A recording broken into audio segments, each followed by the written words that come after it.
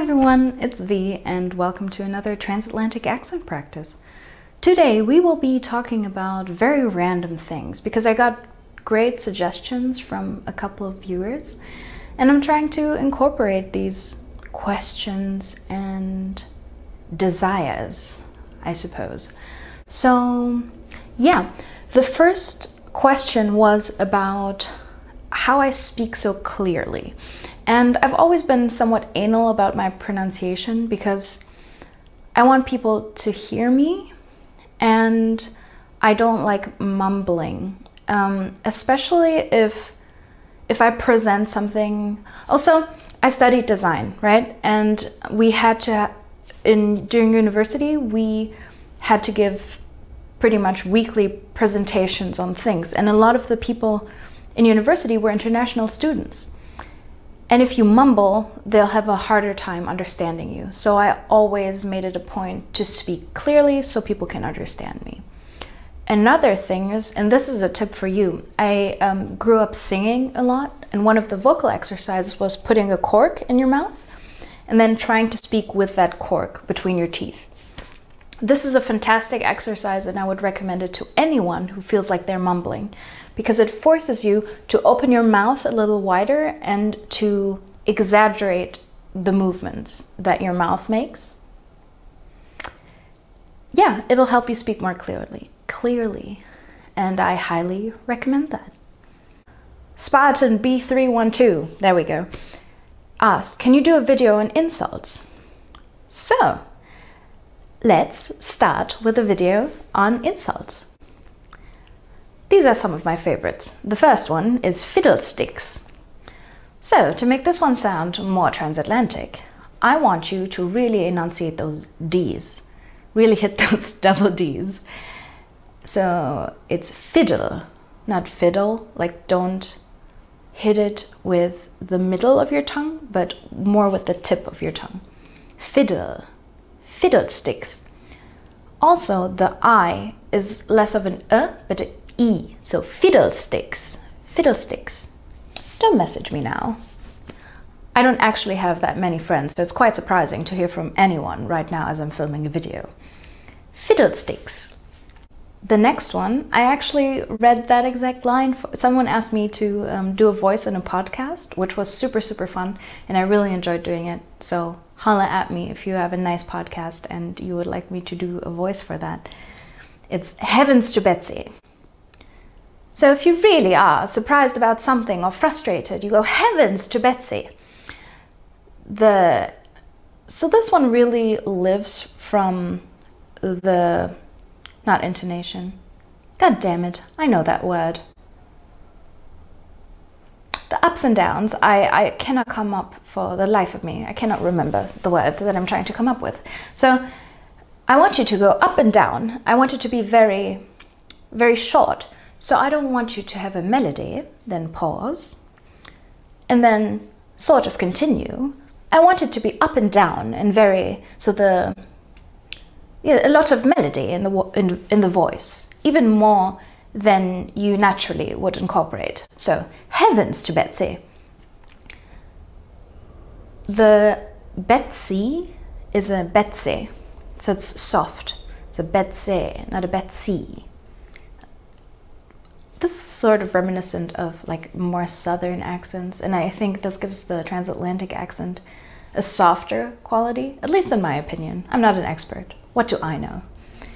So, the next one is a strange one. I only found it in one of the lists, but did I already say that I didn't fact check these? But also, it doesn't really matter because they're just insults. It's not gonna harm anyone, is it? So, bullcorn. Bull, as in the bull, and corn, as in maize. So, bullcorn. The double L in bull is a bull. So you really want to use the tip of your tongue again. Million, bull.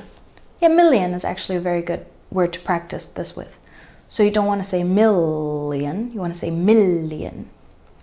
Not million, but million. So instead of pushing more of the middle of your tongue against the roof of your mouth, it's further towards the tip of your tongue. Million. Bullcorn. Bullcorn. I actually took one accent lesson about this accent. It was after, let me just say this in the accent. It was already after I had accumulated some information about the accent, and I just wanted to confirm that I'm not teaching people ridiculous things that aren't true at all. So I took one accent lesson with a wonderful dialect coach. So I believe that most things I say are true. About the accent, anyway. So, and this is a word that I learned there. It's poppycock, which means nonsense. Poppycock. So, again, it's like Betsy, poppy, poppycock. And really say it quickly, it's poppycock. Nonsense, really. The next one sounds wonderful because it's just so old-timey. Bejabbers. What in the bejabbers are you doing? Excuse me, what in the bejabbers do you think you're doing? That's also one that just sounds fun, and because it sounds so fun and old-timey already, there's not that much that you have to do with it. Except drop the R. It's not bejabbers, it's bejabbers. Bejabbers. Here again, if you tend to sound too English, if you have a natural RP accent, try to go a little towards the American pronunciation. So it's bejabbers. Somewhere in between there. More towards the English accent, ideally. Make a tree and leave. Since this is a full sentence, we can play with the rhythm and the melody. So the music of that sentence, make like a tree and leave. A tree, tree. So I suppose you can choose. You can choose how you want to pronounce the word tree. If it's a tray or a tree. I think one sounds more English, so I will try to steer away from that. For myself, personally, you can make a different choice. So it's make like a tree and leave. Or I'll feed you a knuckle sandwich. A knuckle sandwich, what a beautiful expression. Knuckle, knuckle, sandwich. Try not to go too far back in your throat with the knuckle. So knuckle, knuckle sandwich. I'll feed you a knuckle sandwich. Feed you. This is another, this just randomly came up. So it's very, very important to listen to yourself talk, because this sounds like I enjoy hearing myself talk. What I mean is, even like, especially when you're practicing a new accent, you will make mistakes. And it's good if you pick up on those mistakes and then correct them. So, knuckle sandwich. I got distracted. I don't know what I was talking about. So, the next one's fun. Sugar tit. Sugar tit. Drop the R. It's not a sugar tit. It's a sugar. Sugar tit.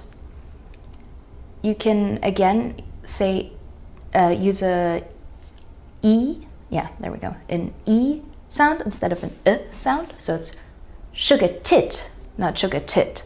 Sugar tit. So your mouth is a little more closed. Sugar tit. And we have reached the last expression on our list of expressions. Ah. It's, so if you find yourself being too religious to say the name of our Lord and Savior Jesus Christ in vain, say Jiminy Cricket. Jiminy Cricket. Cricket. Jiminy Cricket. So same with Heavens to Betsy, it's Jiminy. Jiminy Cricket. That concludes our list of swear words. So now we can move on to the comments. Tyler Monfreddy asked, or said, I think it would be fantastic if you were to read some of your favorite YouTube comments in the accent as a shout out to fans and a way to challenge your fans' comments. I'm not quite sure how it would challenge you if I read your comments. See, I accidentally inserted an American R there. Your comments. But I shall do it anyway because it seems like great fun. Femi Onifade asked, how would you say we make our own misery in the accent? This is exactly how I would say it. We make our own misery. You can really string the our own together. Our own. We. We make our own misery. Free Your Mind said, now I need a video of how to get over the fear of speaking a transatlantic accent in public. Just use it ironically. I believe that's how the youth does it. I'm a millennial myself, so that's my approach to it. Just use it for comedic effect. And if people don't like it, well, Jiminy Cricket, feed them a knuckle sandwich. No, don't punch people because they don't agree with your sense of humor. It's not a good idea. You're a literal lifesaver. Oh, Flannel Lemon said, you are a literal lifesaver. I do not believe that's how you use the word literal, but thank you. I'm a dungeon master who needs to chuck away a few accents for gameplay. This is exactly what I need. Wonderful. I received actually many messages from, or well, comments rather, from people who are dungeon masters and needed this accent for some reason, and I'm glad I could help you out. Oh, I love this comment so much. Louisa said, time to start sounding smarter because I'm an absolute fool. Oh, I do relate to that, Louisa, for I am too an absolute fool.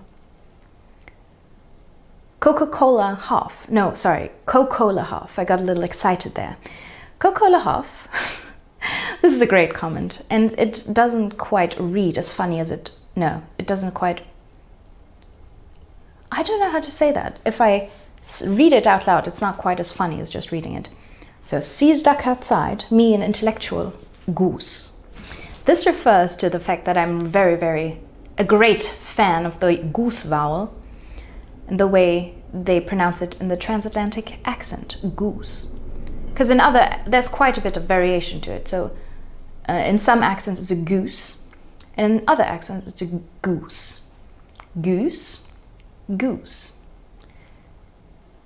Oh, such a beautiful sound. Goose. Newsroom. Very characteristic of the accent. Letitia Heron. I want to learn this, so one day when I have kids, I can pass it along to them and they'll be the weird little kid with a transatlantic accent. I love this comment because it's very evil. Don't do this to your kids. I'm serious, do not. They will get bullied so bad. Children are mean. Chauncey Buck says, holy ish. Holy ish? I suppose you mean sugar snaps or shit. You look like you could be the third Jones sister. Quincy Jones's daughters, Rashida and Khadija. You sure Quincy ain't your daddy? I am quite positive Quincy ain't my daddy because my father's one of the whitest men that I've ever seen or met. Did I say my father is? That's a mistake. It's my father is. I have to string those two together. Again, correct yourself. My father is one of the whitest men I've ever seen or met. My mother isn't. But my father is.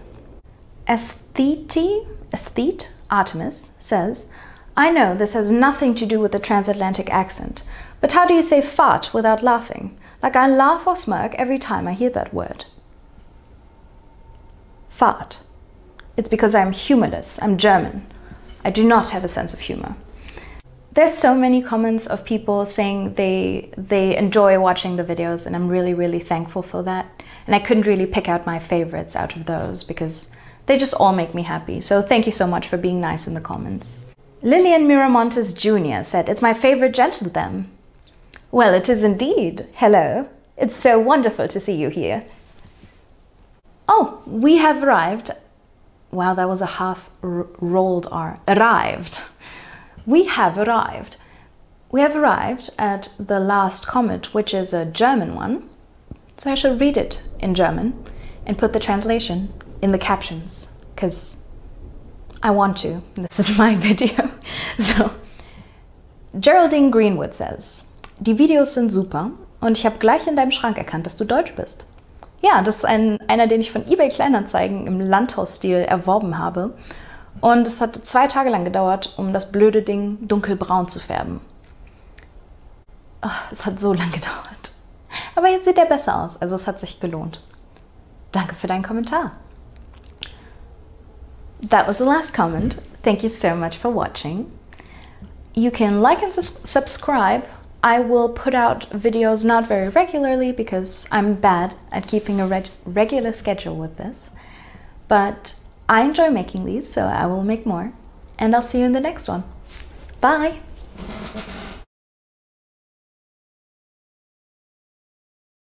I don't think the word fart in itself is that funny. Actually, coincidentally, there's no connection there.